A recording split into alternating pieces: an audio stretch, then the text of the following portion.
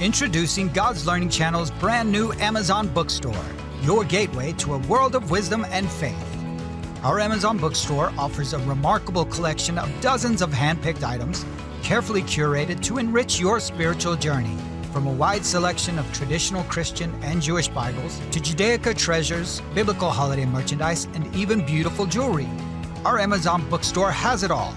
Conveniently shop from the comfort of your own home at any time. Just visit our website or stop by our online bookstore. Or better yet, simply find us on Amazon to embark on a transformative shopping experience. New items are added regularly, so remember to always check back. Shop now and embrace the blessings that await you. Hi, friends. We at GLC would like to take a quick moment to thank you for watching our programs on this platform, and we'd like to ask you for a little favor. Would you please go beneath this video and click the subscribe button? Did you know that by simply subscribing to the GLC YouTube channel, you can help us financially support the programs on this platform?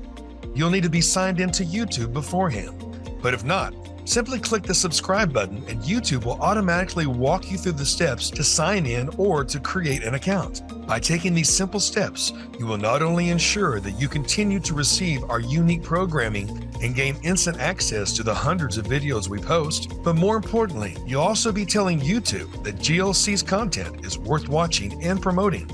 Likewise, if you enjoyed a specific program, please click the thumbs up button below, which also helps inform YouTube that this is a program worth recommending. Finally, once you have logged in and subscribed, please click the notification bell below in order to receive announcements when we post new content. As usual, feel free to post your questions and comments in the comments section below. We always love hearing from our friends and viewers. Again, thank you for watching and supporting God's Learning Channel. We couldn't spread the message of the gospel without you. Be blessed, and we hope you enjoy the show.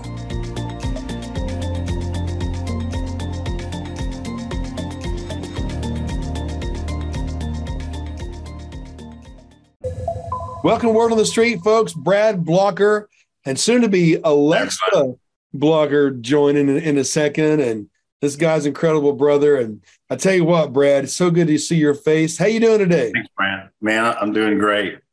We have an overcast sky today. We've been needing rain. We got a little bit last week, hoping for some today. Doesn't look like we're getting it, but it was hopeful for a while. It was, well, it was hopeful. I hope that you do. I wish some of that rain right there in West Texas, where we recently were. We saw each other again at the Ron Till gathering at Higher Downs right there in Midland. So glad. Yeah, we had a good time. Well, for people who haven't been to one of those, how would you describe that? I think it was very genuine. Ron and his wife, they're great people, and it's a good old school faith meeting, and the Holy Spirit was invited, and I'm thankful for that meeting. It's a good, honest meeting. Well, I'm thankful for you and your call to ministry. And of course, I'm glad that you got connected with Ron Till and Trisha Till. And there's quite a journey ahead of you, Brad. I first met you. I think it was at an outdoor prayer event. I think it was the first time in Odessa, a historical one, the largest one in the history of the National Day of Prayer in Odessa. Jamie Berryhill was heading up some of that. Incredible, man. And you were running sound, man. And I teased a little bit when I saw you. Man, sharp young man here and running sound. I had no idea that not only have you volunteered your time and your talents to people, who didn't have what you had, with sound or help and such, but you also have been active doing ministry in Mexico City without even at that time even speaking Spanish. You were just going down. Tell people about that. Well, when I met my wife, we had a mutual friend that lived in Midland that introduced us. And when I met her, she was down in Mexico City doing a radiology program. It was a 4-year program. And the first weekend I visited Mexico City, the Lord drug us into a small church. I mean, it was really amazing how it happened. We were out walking around on a Sunday morning. We heard praise and worship music coming out of the side of the building. There wasn't a steeple or a cross. There was no way of knowing there was a church going on except for we just heard the praise and worship, and we walked over there, kind of went back and forth whether to go in or not. We ended up meeting them, and the Lord made a lot of connections, and we started doing missionary efforts with that little church. And we know the family really well now, and we've done a lot of different mission efforts. You know, one of the big notable things is the hospitals down there, they're not used to having a minister.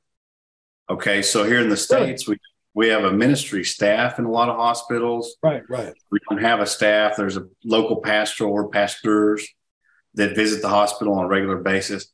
They're not used to that in Mexico City.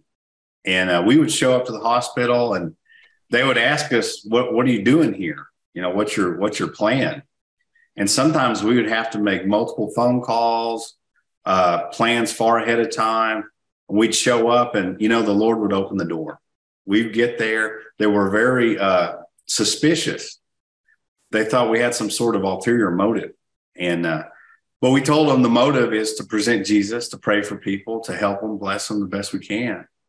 And, you know, we would pray for the administration staff, and they would have encounters with the Holy Spirit.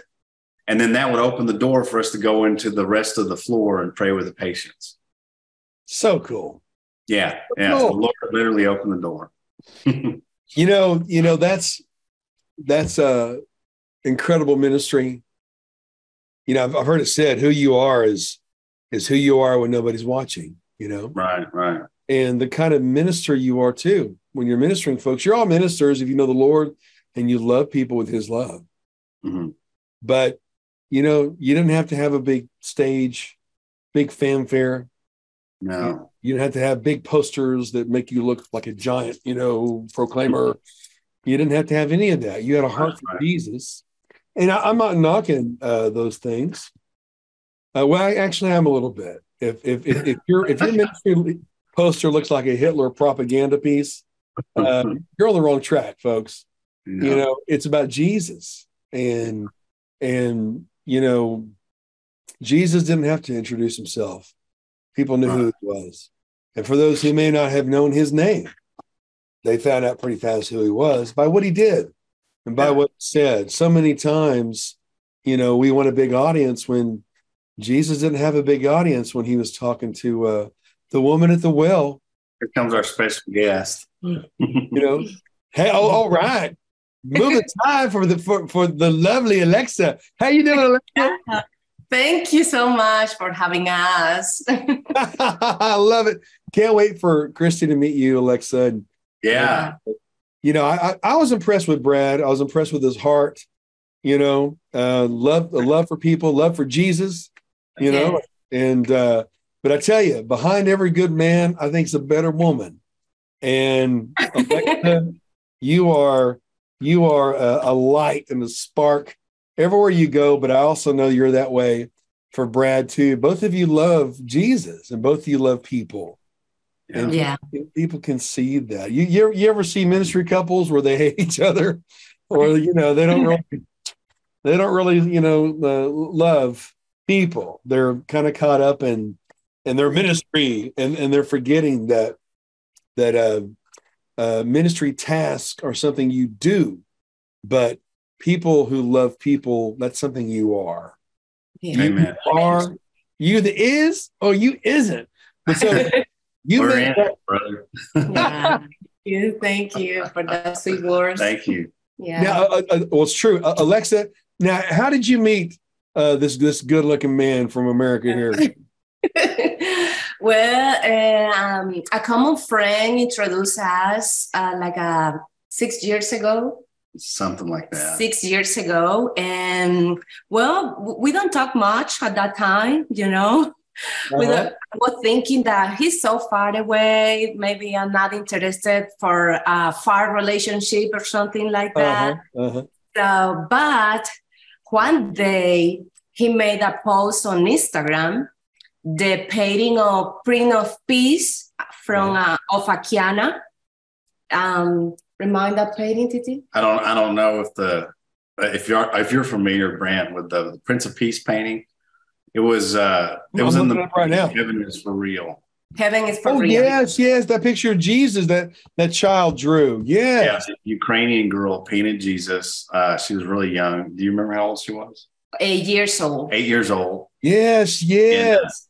And the little boy Todd Burpo, when he died in the operating table, his spirit left his body, and he saw Jesus and met Jesus, and he came back, told his family, and they said, "What does he look like?" And they Google searched, and they found that painting, and the little boy said, "This is him. That's what he looks like right there." I'm looking at it right now, and I tell you what.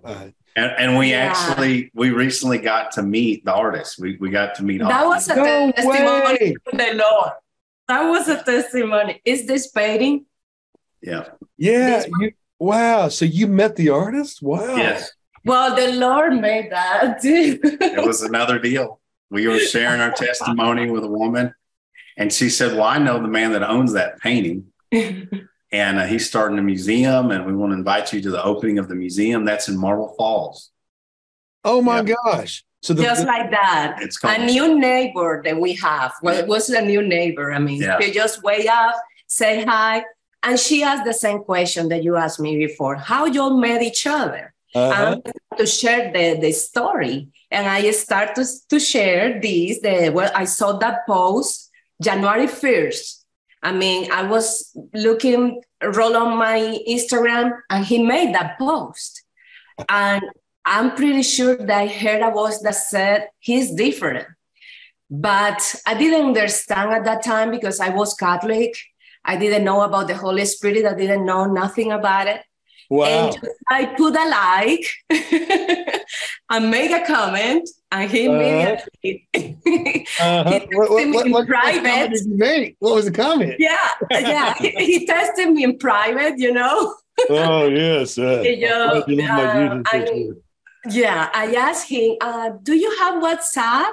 And he said, no. And in 40 seconds, he said, I have it now. A little motivation, brother. Yeah, so we started talking in WhatsApp, and well, here we are now. Yeah. Well, I tell you, man, Jesus brought you together, and the picture that you post, you ended up being invited to the opening of the museum from the owner of that picture. Don't you see the amazing story of destiny there with you two? Oh, yeah. It was beautiful. Yeah, it all came together. It was beautiful. Alexa's friends with the artist's sister-in-law now. She's also Colombian. She's from Colombia too, so we text pretty frequently. Yeah. See, Psalm 139, your life has already been written, folks, and it's true. It's true. Yeah. And I live it, you live it. And now you're on a farm there outside of the city, which, hey, this day and age, folks, look alive. They're going to be pushing synthetic lab-grown meat. They're going to be pushing all kinds of things that they've planned on for a very, very long time. Yeah. And, Jesus didn't comply with the Pharisees and the system there. And a lot of Samson didn't comply. Gideon didn't comply. Moses didn't comply. Abraham didn't comply. Are you going to comply, folks, with madness and this drive to bring us to the cashless society, one world order, new world order that Bush coming quick?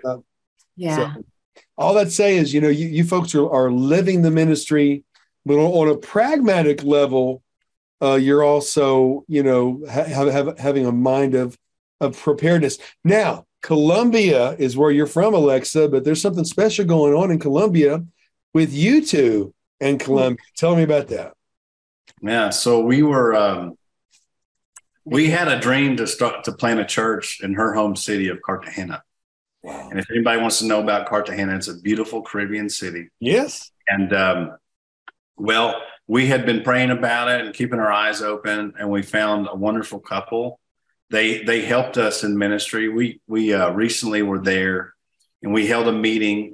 Alexa hosts a prayer meeting for the past 3 years now. Wow. And it's mostly, it's full of Latin American people. It's in Spanish. A large portion is from Colombia. And we took that group and we invited them to a meeting that we put together last time we were there. And this other couple helped us with the meeting. We got to know them, and they had a home church. And from that, we started explaining some dreams that we had for Cartagena. And now we have a church, and this happens so fast. Yeah. Yeah. Our pastor down there, he's also a remodeler. And we got the lease drawn on the property. And within a month, that place had been remodeled and opened for service. And the second week it was open, it was standing room only at the second service, 2 services on Sunday, Sunday morning and Sunday afternoon. And the first one was pretty busy. The second one was over full. Praise the Lord. Wow. Praise the Lord. Yeah. Yeah. We have people walking off the streets asking our pastor, hey, we want to know more about God. Tell us about Jesus. Yeah. Help me. Just help me. As soon as the sign was up, they started walking up. Yeah. Yeah. You know, there's nothing like feeding the hungry. There's nothing like ministering to people who are hungry and who need the Lord. You know, I've said kind of jokingly, but I'm thrilled to go into the world with media and music and events and things, because I'm not jazzed by ministering to people who think they know everything, who don't think they need anything. Yeah. It's kind of Goldilocks. Oh, this porridge is too hot. This porridge is too cold. This porridge is just right, you know. But if Goldilocks is hungry, she wants porridge. Doesn't matter if it's hot or cold or just right. And it's so rewarding to minister to people who are hungry. They know they need a savior. They know they don't know everything. Right. Yeah. Because the truth is, those who think they know everything are proving they know nothing. Yeah. Yeah. And so, you know, to minister to the hungry, literally, and then to go into the hospitals in Mexico City and pray for people. When we take that for granted up here, you know, it's still appreciated, you know, but I went to Tampico in 1995. You know, I was already burned out in ministry in 95. I started in 83, and I was ordained in 93. But 95, I was already burned out. And before Bible college. And so we learned enough Spanish to say, can I pray for you? And you know what? 9 out of 10 would say yes. People know they need prayer, and the people, and I'm not just saying this because of you, Alexa, but Brad, I think you would agree, the passion of Latino people, the passion for worship, the passion for life, the passion for family, you know, is so far greater than anything I see in America. And I love that. Those people brought me back to life. But the hunger is out there, folks. People need the Lord. Some of you watching right now, you're seeing things unfold. The Bible's true after all, huh? And everything it talked about is true, huh? You know, you may have been turned off to church. I get it. But Jesus ain't the church. Jesus is Jesus. And, you know, the other night, Alexa, we got to see you too at the Ron Till gathering at Higher Ground in Midland, Texas. And again, people just love you.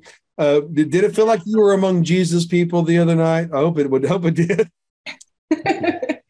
Well, yeah, it was absolutely amazing that night. I mean, we can feel the Holy Spirit. Everything was around the Lord, talking about Jesus, sharing testimony. For me, was super important to be there. We really feel in the same page, you know. We feel that I feel that I know these people a long time ago, but just because the center is the Lord, is Jesus, is the only one that could bring together like that in so a lovely and sweet place. And I mean, I feel really good that day, that night. And well, you playing the piano, worshiping the Lord. I mean, it was amazing. It was amazing. Well, thank you. I'll pay you later for saying that. I appreciate that. I'm inclined to learn a few songs in Espanol and come to Colombia. Yeah, you're welcome there. Yeah. I just love to come see it. It's amazing. You know, all over the world, from Egypt to Germany to America to Colombia to Mexico and beyond. Jesus is always been making himself known, but in these days right now, more than ever, in dreams and encounters and in visions. You know, there was an Egyptian right off of Honey Island and on the Nile when we were there, and Jesus appeared in his boat. And of course, they call him Izza, you know, or Issa or Izza. He appeared in his boat and he said, "Who are you?" And he said, "I'm Issa." And the Muslim man, no, it wasn't a dream. Muslim man said, I've been thinking about you. And Izza said, "I've been thinking about you." Wow. And he left, and that man went to his village and shared the gospel of Izza, of Jesus, and they killed him after that. No. But when I talked to people in Egypt, he said, one woman in one of the underground churches we were working with, Brant, he's appearing. She said, there's a lot of us who believe in Issa now because he's appearing to us in dreams, and he's appearing right in front of us too in rooms, and it's Issa, it's Jesus, and you know, in any language, Jesus is Jesus. You know, they know who he is. He doesn't have to megaphone anything. God is love, and to Jesus, you'll know his disciples by their big buildings and magazines and TV shows. That's all fine. You'll know his disciples by their love for one another. And Brad, I can't imagine how cool it is to see those believers in Colombia and as passionate as they already are. And then when you add Jesus to the mix, man, that must be something. It's amazing. It's amazing. You know, the thing that I can't stress enough is that we're not doing it for us. Right. We're doing it for them. And, you know, we're humble. We're really just getting things started. You know, we don't have huge backing. We don't have, you know, a lot of resources, but the Lord is more resourced than we can imagine. Amen. He's done things that it was a dream just a few months ago. Yes. And it's come to fruition and then some. And, you know, I got to tell you, you know, I believed in the supernatural. Right. When I read the Gospels, I read the things that Jesus did. And then I read John 14:12. Yeah. Jesus said, those who believe in me will do the things that I have done and more so. And when I read that, I said, I received that, Lord. I said, I don't want to say I know you, but not be able to do the things that you would have me do. Right. And I want to be able to prove you where I go. And it's for your glory, not mine. It's not a market. I'm not marketing him. I'm showing people that he's real and they feel his love and they're sold out. It's game over. Yeah. I've never done a debate in Latin America. I've been to Latin America and represented Jesus, I don't know, 6 to 8 times now over the years. And a lot of it's been online. We do a lot of meetings online regularly, you know, and Alexa, she's the workhorse.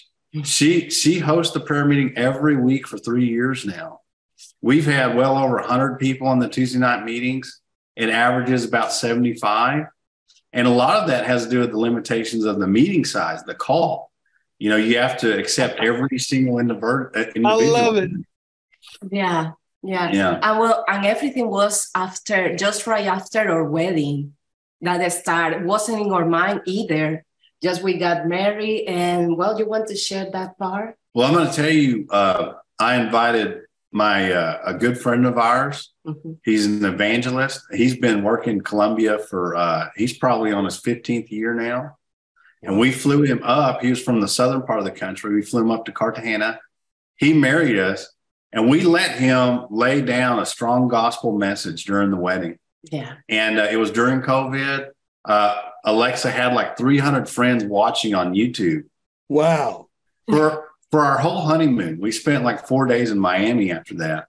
Her phone kept blowing up. Yeah. People kept calling, texting, saying, I don't understand what happened to me. I was crying. I was crying during the wedding. I felt something so powerful. And we spun that into the Tuesday night meeting so that people could get the gospel they could understand that those feelings that they got, that received during that message during the wedding, that's Jesus Christ. That's the Holy Spirit touching you. Yeah. And helping people understand that he has a purpose for their life. Yeah. And we've seen miracles. Yeah. We've seen documented cases where women have been cured from cancer. Yeah. Wow. Virtual. I mean, I asked to the Lord, virtual. I mean, that's through online meetings. I mean, it's unbelievable. We start 6 people. Just right now, we are 85 every Tuesday. Really? What time? What time? Yeah, what time? 8 p.m. But there are people that join in Argentina, Chile, Mexico, Colombia, and even there are from here in the United States too. Yeah. So it's 8 p.m. right now for Colombia, but here in Texas, 7 p.m. Yeah. Oh, wow. And it's amazing. So it's amazing. Cool. Yeah. So cool. Well, both of you are a breath of fresh air, and you know, they not only love you in Colombia, they love you here. Oh, thank you.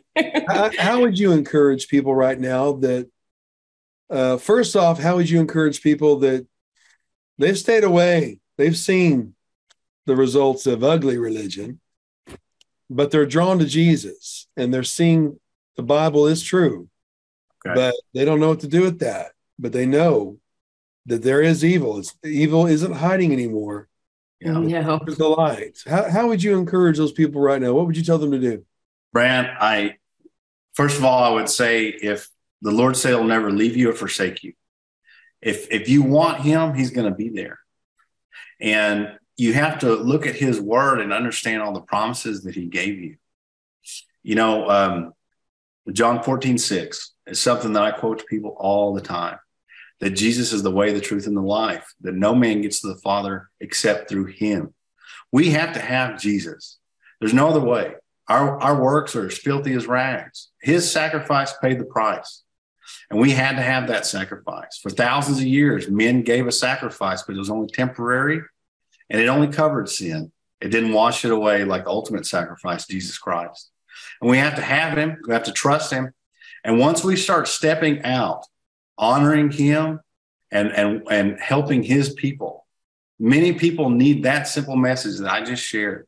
Once you start sharing that, and once you start helping and giving and just letting go of yourself, forgetting about leadership.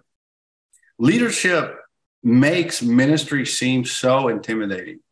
But the truth is, the Great Commission was for all of us. Yeah. And when you read the Great Commission, go for it. Read it, receive it, and go for it. And he has a position for all of us, and he'll give you gifts. They're spiritual gifts. And once you find your gifts and you start operating in them, and God's power is on parade in front of people who may not even believe in him, once they see and feel his love, it changes everything. It changes everything. So fear will keep a man on the wrong side of his destiny. Once we break through that in the name of Jesus and follow him, we're going to see him work. Yeah, amen. Well, you have your evangelist here. In action. In action. Well, I love it, Brad. And Alexa, love you too. Amy Christian, we're actually recording this live streaming as we record this too for you folks for television podcast. And Amy Christian says hello. She and Jared, incredible couple, beautiful family. Can't wait to interview them as well. The things that they're doing around the world in West Texas as well.